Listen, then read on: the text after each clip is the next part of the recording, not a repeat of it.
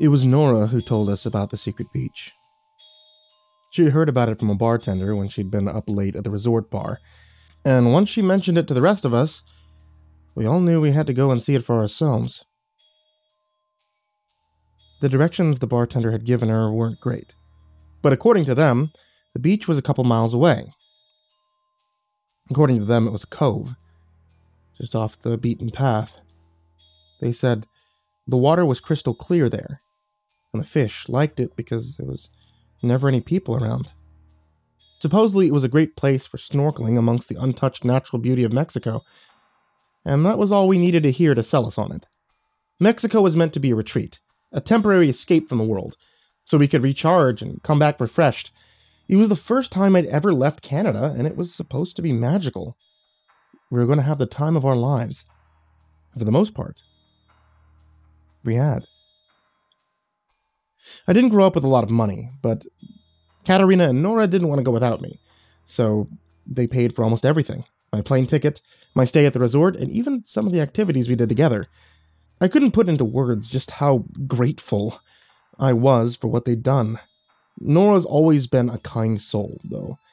And although Katrina can have a bit of a temper, she's still one of the most generous people I know. Still, they went above and beyond for me, and I made an effort to get out of my shell more for their sake. I couldn't pretend as if I didn't enjoy myself either. By far, I'd say I had more fun in Mexico than I ever had in my entire life, and I was determined to relish every single moment of that trip. We headed for the second beach, close to sunset. We had a busy day before then, having left the resort to drive around Cancun. The secret beach was our plan for dinner. We'd picked up the supplies there to grill some burgers on the beach and brought our snorkeling gear and bathing suits. We'd been talking about doing a bonfire, too, if we could. And after all, he was going to be there to stop us. We parked the car on a nearby walking trail that we knew ran close to the beach. The beach itself was down a slight incline, a bit off the beaten path, but it wasn't that hard to get to. I did remember seeing a sign that I'm pretty sure read no swimming, but we figured that was just because there was no lifeguard. I mean, why would there be? Between the six of us, it didn't take long to get all of our things down to the beach and get set up. The water was crystal clear, as promised, and the pinkish horizon rising above the ocean was a breathtaking sight to see. It's an image that I never will forget. Nora had gone off to change into her swimsuit almost as soon as we'd set everything up. She looked absolutely gorgeous in the twilight. She was already beautiful enough so that I'd caught myself envying her look more than once. Her long, platinum blonde hair was cast out behind her in the wind, and her black one-piece swimsuit accented every part of her perfectly. I remember watching her sit down on the beach and smile into the sunset, taking in the sight as if it were made just for her. Another one of our friends, Izzy, sat nearby, almost oblivious to her. His eyes were also trained on the horizon, and he furiously scribbled in his sketchbook in a desperate attempt to immortalize this moment forever. But I suppose that was typical of him. Izzy had probably spent more time sketching Mexico than he had actually enjoying it. Although this time, nobody really cared to stop him. Behind me, Katrina and Joseph set up the grill for later, or more accurately, Joseph set it up and Katrina supervised. She's always been what some people might describe as the mom friend. She was never aggressive, but she was fussy sometimes. I'll admit, it was a bit funny watching her and Joseph bicker like an old married couple. As for Joseph himself, what could I say about him? He was smart, kind, handsome, funny. Some small, childish part of me actually envied the fact that it was Katrina talking to him and not me. From the corner of my eye, I caught Nora grinning at him as I stared at him. She didn't need to say a word. She never did. Instead, she just scooted over to me and playfully fanned me with her sun hat. "What are you doing?" I asked. "Cooling you down. You look like you've got the hots," she teased. "Oh, enough. You know, the longing gazes are cute and all, but you know you can always just talk to him, right? Hey, Joseph, want to grab drinks sometime?" "Why, yes, spending time with you would be so lovely." She was nice enough to keep her voice low, but I swatted her away anyway. She just giggled. "Don't be mean." "I'm just teasing. But seriously, talk to him. What's the worst that could happen?" "I don't know. Maybe later, okay?" "Later. Sure." She knew I was full of it, and gave me a playful nudge. You know, not to gossip, but take a look over Izzy's way. She tilted her head in his direction. Sure enough, I noticed that someone else had joined Izzy and was looking over his shoulder as he sketched. Penelope wasn't someone I knew super well. She was closer with Nora and Katerina than she was with me, although she had a boldness to her that I couldn't help but admire. She was still wearing the cut-off overalls she'd been wearing earlier that day, although with a bright orange floral shirt, and she had pulled off the look wonderfully. Her wavy dark hair had streaks of colorful dye in it. She wore an ever-present smile that was almost impossible to resist. Some days I really wished I had her confidence. I had a feeling she was going to shoot her shot today, Nora said. Looks to me like it's going well for her. Yeah, it does, doesn't it? Well, we are on a nice romantic beach with nobody around, so... Okay. Maybe I'll talk to him later. A wry smile crossed Nora's lips. Well, if you're going to sit here, want to hear a joke? Oh God. I knew where this was going. No. Okay, so this family of four walks into a talent agent's office and says, we've got an act you're going to love. Stop it. So the talent agent says, I don't do family acts. They're too cutesy. But the family is really cute and wholesome, and the dad's kind of begging him, so he decides to give it a shot. Nora, hold on. So the mom takes out some glasses and lays them in front of the kids, and the kids take out spoons and start playing a cute little song, and the dad hums and drums a little beat, and mom does backing vocals, and then the daughter starts to sing, and it's a really pretty song. She's got this beautiful voice like a classically trained singer. Stop! Then the mom and dad start to dance, and the son and daughter serenade them. It's really entertaining, it's entrancing. The agent just looks on in awe, and the son switches instruments to the violin, adding more depth to the song, and at the end, the agent is in tears. So he says, that's beautiful, what do you call it? And the mom and dad smile and proudly say, all right, I'm going. I got up to escape her dumb joke and change into my swimsuit. We call it the motherfucking shitfest serenade for... Nora called out after me with a shit-eating grin, and I just groaned before going over to Joseph. He looked over when Nora called out her so proud punchline after me and managed a sheepish smile. She did that joke, didn't she? He asked. It was tamer than usual, I replied.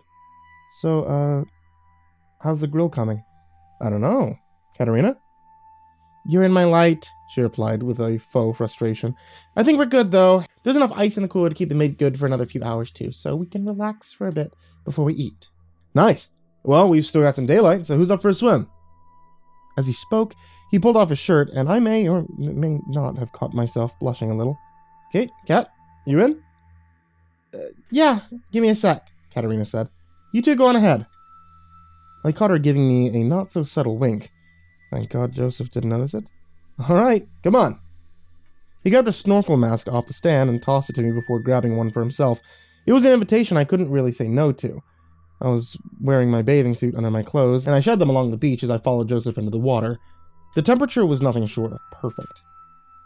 I looked back to see Katerina picking up clothes off the sand for safekeeping before going to sit down beside Nora. Penelope and Izzy were still whispering to each other and looking down into his sketchbook.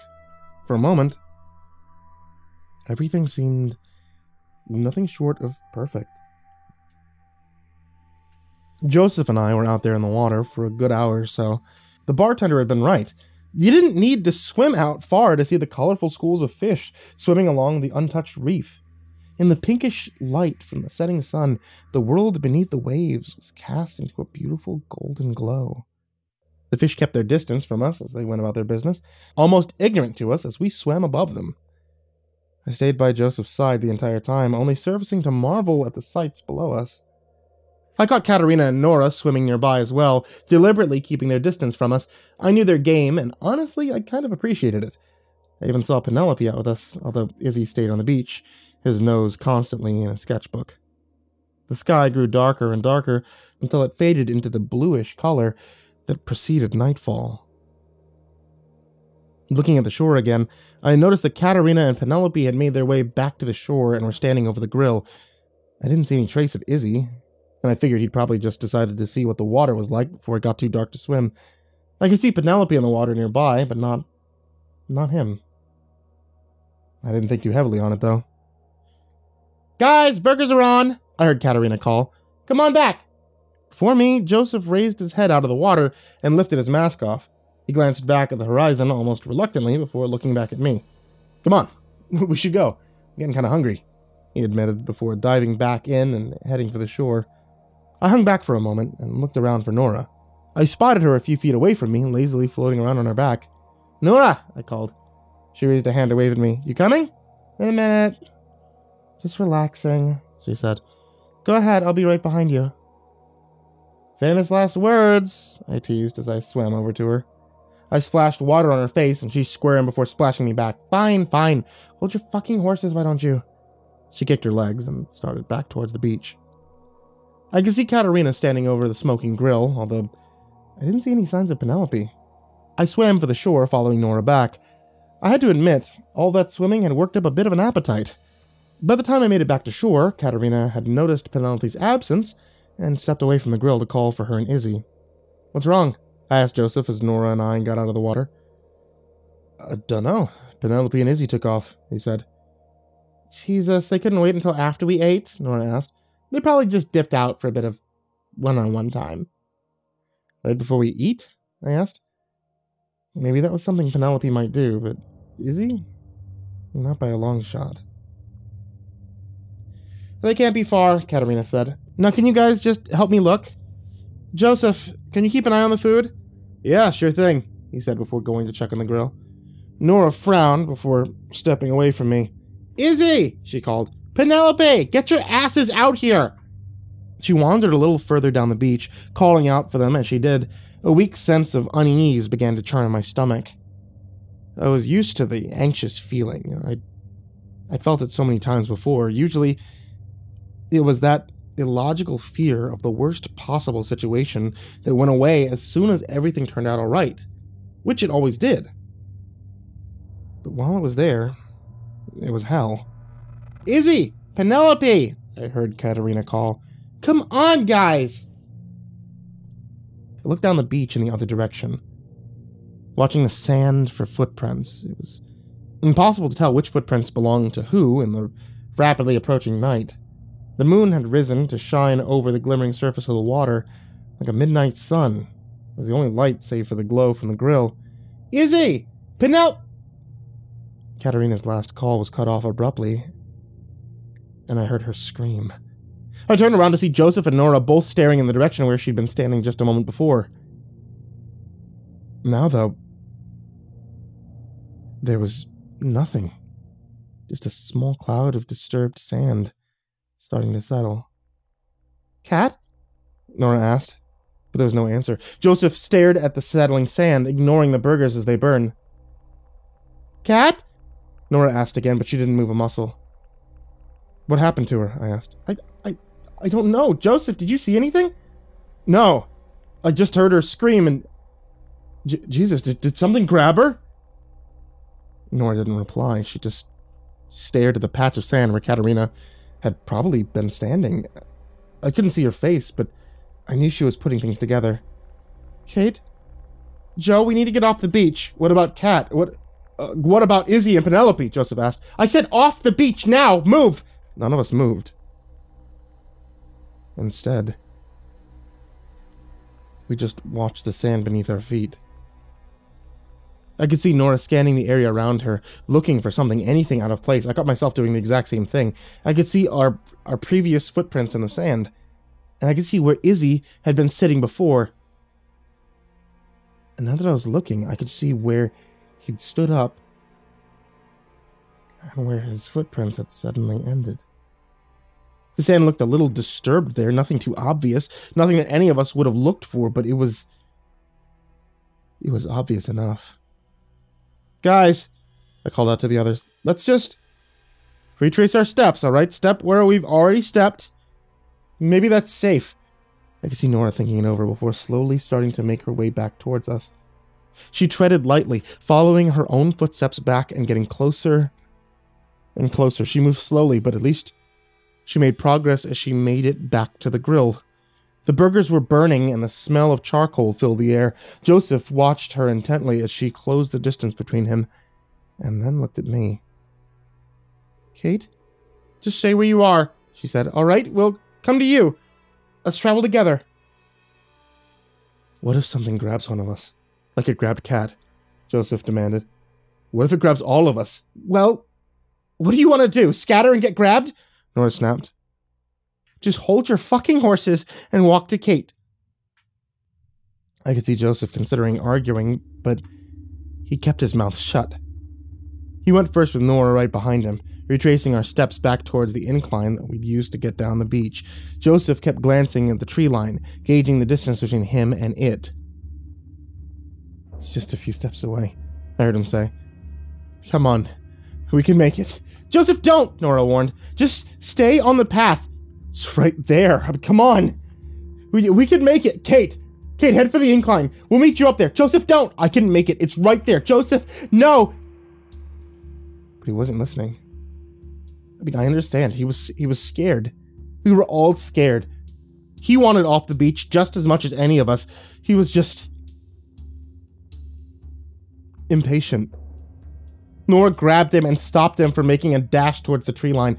Maybe he would have had an easier time getting up that way than he would have if we'd gone back the way we came. I mean, maybe. Although he never lived to find out. The sand to his right seemed to shift. I know that Joseph saw it and he stumbled over as he tried to evade it. I saw a pair of spider-like segmented legs emerge from the sand as something smooth and solid lifted itself out of the beach. A crushing claw shot outwards, closing around Joseph faster than he could react. He barely had time to scream before he was violently dragged under whatever had surfaced beside him. In the blink of an eye, he was gone. A small cloud of sediment had been kicked up when the dormant crustacean had risen, but it settled quickly, leaving nothing but a trail of footprints in the sand to indicate that Joseph had ever been there. I could see Nora watching in wide-eyed horror, frozen and unable to move. I could see her body trembling in fear. I half expected her to start running too, but no. When she next moved, it was slow and deliberate as before. I could hear her heavy breathing and her frightened sobs. I could see her body shaking as she drew nearer to me. As she approached me, she crashed into my arms, hugging me close. Kate, she gasped. Oh God, Kate. It's okay. It's okay, I lied. It's gonna be okay, we're almost home. I held her by the hand, trying to hold back my own tears. In the moonlight, it was hard to see the path we'd come in by, but we took it slow. I never thought we'd reach the incline. I never thought that we'd make it back off the beach, but somehow we did. I made Nora go first, pushing up to what we hoped was safety. She reached a hand down to pull me up after that, and after that, we couldn't have gotten to the car fast enough. We left the keys down by the beach. I don't know what happened to them or if anyone got them back. Instead, we spent most of the night by the side of the road, hoping to God that a passing car might pick us up. And I considered us lucky that when one did the next morning, it was another tourist like us who was nice enough to try and help. We spoke to the police. But as far as I know, they did nothing. Our friend's deaths were labeled as mysterious disappearances, and neither me nor Nora have known exactly what to say or do about that. We haven't fought it. What's the point? What exactly could we tell the families of Izzy, Penelope, Caitlin, and Joseph? Will they ever believe the truth if we told them? So I suppose that mysterious disappearance will have to suffice, but I can't go through life without telling the truth somewhere at least once. I miss my friends. I miss them every day. I know that Nora misses them too. I wish they were still here. I wish we'd never found that stupid beach. But you can't change the past. And I know I should consider myself lucky that I didn't meet the same fate as they did. But it's hard to count yourself lucky when you're one of the ones that got away.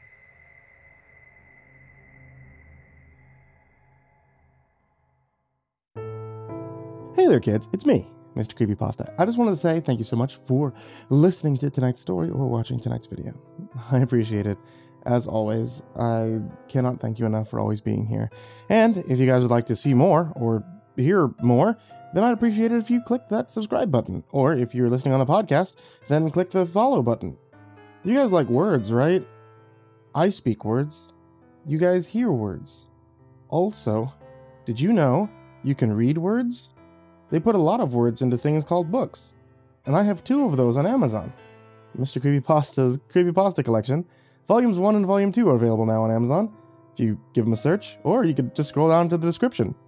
And as always, I want to give a big thank you to all you guys who support on Patreon, patreon.com/MrCreepyPasta, especially Jacob Shaffer, Jay, Zach, Jordan Alexander Sanchez, Lando Higuchi, Bobby Karman, Tristain Pelton, Chase Burnett, Diana Kraus, Katrina Beisel, Kayden the Spooky Boy, Zane Nightshade, MyBodySoundsLikeRiceKrispys, AshWood, Lord of the Weebs, Miss Xandra, MrUnsettlingSpaghetti, Eurogore, Tsuji Campbell, Marco Takes Dabs 420, Stricken, Azurine Fox, Robert White, Andreas Garza, Snails Burnett, Legit Quad Feed, Fried Chicken 12, James Bruce, Chris Levin, Freddy Krueger, Ty Nanny, Justin Johnson, 1-800-Nightmare, Unknown Nobody, Michael Scarborough, Jason Wilson, Infernal One, James Lowe, Lisa Cottrell, Jimbo the Hutt, Caspian, Jordan Nels, Hades' Nephew, Tater Chip, Acid System, Prozac and Pancake Appreciation Society, Brian Arce, Cryptic Nightmares, Brennan Wright, Someone You Love, S-Man, Kiwi the Sloth, Liam Newman, Sky Harbor, Caleb Dougal, Nina Smith, Nico Kyle, Rafael Rodriguez, The Ginger Bros, Aaron Stormcrow, Talon Karlik, Daniel Polson, Trace Miles, and Corey Kenshin. Thank you guys so much for supporting me, and if you guys would like to join them